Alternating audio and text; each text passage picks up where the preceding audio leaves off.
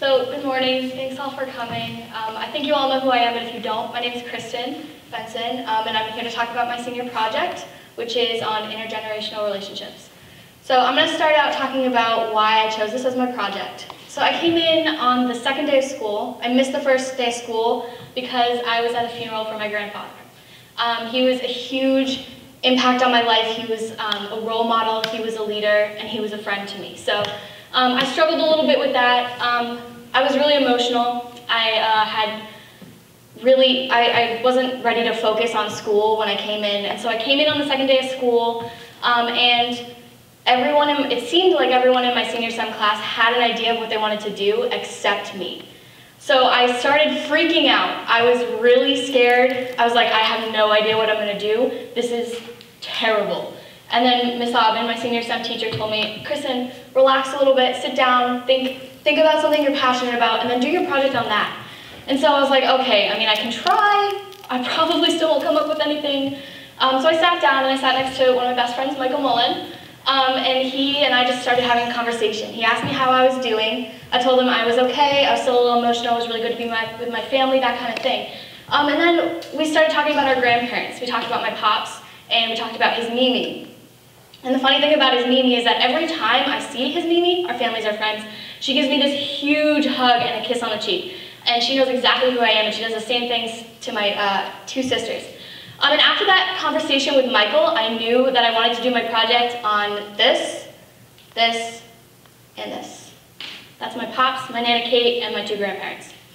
And I knew that I wanted to focus on intergenerational relationships, because my relationships with my grandparents are some of the most important things in my life.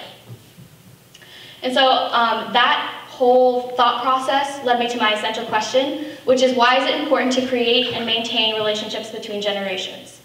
And so this led to a lot of research before I actually came up to my senior project idea, so I'm going to talk about that research. So I started out with the question, why are intergenerational relationships important? And I came up with 4 things that I got from a lot of the sources, 4 of the most important things. The first was social lives. Having a relationship between 2 people who are of a different generation can greatly improve your social life. People who are my age, we grew up learning how to make friends through Instagram and Facebook and Twitter and Snapchat and all of our social media accounts. That's how we did it. We were raised, it's kind of like common knowledge. We just know it. People of an older generation, they weren't raised with that kind of thing. They learned how to make friends one-on-one. They had to put themselves out there and learn how to do it. And so if you're making a relationship with somebody who's of an older generation, they don't know how to do that with Facebook and Twitter and all that stuff. So you're putting yourself out there and you're learning how to make relationships one-on-one, and it can totally help your social life. I've experienced it with my grandparents, for sure. The second part was lifestyle. Like I said earlier, we were raised totally different. Like, people my age were raised totally different than people who were older than us. Like, my grandparents, when they were my age, if I went up to her and said, my Nana, if I went up to her and I said, hey, let's go to the Apple store and buy an iPhone 7, I'm pretty sure she would think I was talking about a store that sold just apples. She would have no idea what I was talking about. And so, for like an example, technology. The lifestyle of an older person it's easy for them to get stuck in where they live. They don't know what to do. And if I were an older person and I were friends with somebody who was younger, they could teach me and they could help me improve my lifestyle, learn how to use technology and that kind of thing. I've helped my grandparents multiple times learn how to use their iPad. Pretty sure I have to do it every single time. My Nana forgets all the time. And the third thing is that there's benefits for both generations. Like I said earlier, it improves your social life, it improves your lifestyle. All of these things can help improve how you live your life, how you make friends, how you make further relationships. And it's a huge part, and you can make friends, like that cute little picture down there.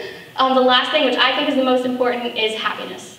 I read about a study that happened in Australia in, I think, 2012, and what happened was they collected data and they interviewed grandmothers and grandfathers to compare and contrast the relationship between grandmother and grandchild and grandfather and grandchild. And one of the most common things that each of them said, almost all of them said, is that after they spend time with their grandchild, they're happy. And the same thing goes for grandchildren and their grandparents. Grandchildren are happy after they spend time. A lot of you probably have experienced this. I've experienced it. Everyone's probably heard of it. Grandparents like to spoil their grandchildren. It's true. Every year, my grandfather, my pops, would take me out, take my 2 sisters out around our birthday, and he would take us shopping for anything we wanted. Didn't matter what the price was, didn't matter where you went, it was just anything you wanted. And that was awesome. They liked to spoil us. And I'm pretty sure there's never been one time that I left my grandparents' house where I wasn't smiling. And the same goes for my grandparents. And so after I researched why they're important, I went to the second part of my essential question, which is how do we maintain these intergenerational relationships? And the first part is that both sides of an intergenerational relationship need to demonstrate respect and responsibility towards each other. And that's huge, as it is for any relationship, but especially for intergenerational relationships. An example would be my Nana Kate. I had another example in my mind, but actually this happened yesterday, and it totally, I couldn't help but think of my senior project. Yesterday, me and my family went up to Hanover, New Hampshire, where she lives, and we were helping her take down her Christmas decorations. And while I'm doing that, I'm taking down her creche, and I'm facing the opposite way as her. She's sitting on the couch, and my dad starts to tell her about this movie we watched. And it's on Netflix, and my Nana said, hey, I read that book, I want to watch it, but I don't know how to use Netflix. So my dad says, hey, Kaylin, my little sister, she's 12, hey, Kaylin, why don't you go help Nana Kate teach her how to use Netflix for like the 7th time? And so Kaylin sat down on the couch, and it took maybe 15 minutes, and Kaylin said, okay, well, this is how you choose a movie, this is how you play a movie, this is how you pause, this is how you rewind, all the basics of Netflix. And that, when I was sitting there and listening to this happen, showed respect and responsibility. My sister had the respect to sit there and the patience to sit there with my Nana and teach her how to use Netflix, and the responsibility of, as a grandchild, sitting there and teaching my grandmother. Another super important thing about an intergenerational relationship, which I think popped up in almost all of my sources, was student-teacher. And this is the idea that both generations in a relationship need to fill the position of the student and the teacher. There can be many different situations in which a younger generation would fill the position of the student or the teacher, for example, technology. Today there's a huge gap between our generations because of technology. Like I said earlier, we were raised with iPhones and iMacs and all the laptops and computers and stuff. My grandmother was not. She was raised with books, she was raised with going outside and playing, that kind of thing. And so what we would need to do is someone of our age needs to sit down and teach them how to use these things. Another example would be people my age, we're learning how to go into college. We're doing the senior project. It's the first one that kind of pushes us off, doing this whole thing by ourselves. We're applying to colleges, we're accepting to colleges, we're making these huge decisions, we're becoming adults. That's what people our age are doing. My Nana sat down yesterday and she started talking to me about becoming an adult, what you need to do, how to apply yourself, that kind of thing. She's gone through all of this. She went through this process, she understands it, she has the knowledge. In that particular situation, she was the teacher and I was the student. Another important thing is effort. In order to maintain an intergenerational relationship, there needs to be a significant amount of effort put in by both sides. Like I mentioned earlier, again, there's a huge gap between the generations, the older generation and the younger generation. And if one side of this intergenerational relationship isn't working to close that gap, it's not going to work. I have to work to close that gap. My little sister has to work to teach my grandmother how to use Netflix, and my grandmother has to work to sit down and learn about Netflix. Otherwise, it would never be figured out. She wouldn't know how to use Netflix. My little sister and my grandmother would never have that opportunity to sit down and learn from each other and that kind of thing. If we're not working, if both sides of the relationship are not working to close that gap, it's not going to be closed and the relationship isn't going to work. And so then after doing all this research, I figured I should probably tie it into a senior project. And I didn't quite know how to do this, and I realized that, this whole project is about creating and maintaining these relationships, so I thought, why don't I actually help people create and maintain an intergenerational relationship? So what I did was I created a pen pal system. And this pen pal system, what would happen is I chose 2 seniors from Bow High School, Nandita Casaretti, who's right in the front audience, and Ellen Warwick, and then 2 residents at White Rock Senior Living just down the road, Mary Nee and Phyllis Parker. And I paired them up and they became pen pals. And what would happen is I would go to White Rock every Thursday and I would sit for an hour and a half and we'd have a discussion about creating and maintaining an intergenerational relationship, and then they'd write letters to each other. And then I would come back here the next day and I would deliver those letters to the students, and they would take time to read them and then reply and so forth, and it went on for about a month and a half. During the senior project, I had to do community connection hours. My first community connection, I went to Bow Elementary School and I job shadowed Mrs. Hickey, who's a first grade teacher. And the reason I went there was because I was going to be sitting down and I was going to be having discussions with people that I'd never met before. I needed to put myself out there and I needed to learn how to teach them about this subject. And so I thought, well, what better way to do that than to go somewhere where there's a huge gap between the generation and they're teaching each other. So I went and I job shadowed Mrs. Hickey, and I learned how she puts herself out there, and I learned how she connects with her students and teaches them. My second part of my community connection was I went to White Rock Senior Living, where I was doing my senior project, and I job shadowed and did community service for Elizabeth Bavely, who's the community director. The reason I did this was because her job is so important there. She sits in an office every day and she works alongside all of these seniors. She schedules their events, she helps fix their problems that are going on in their apartment, and she works all the time with them. When I was there interviewing her, one of the seniors interrupted the interview and she said, "Excuse me, Kristen, I hope you don't mind." And I said, "No, of course." And one of the seniors walked in, she just got back from the hospital, she was sick, and she was fine, and Elizabeth gave her a huge hug and asked her how her kids were, how her grandchildren were, and it was just really nice to see the exchange between those two generations.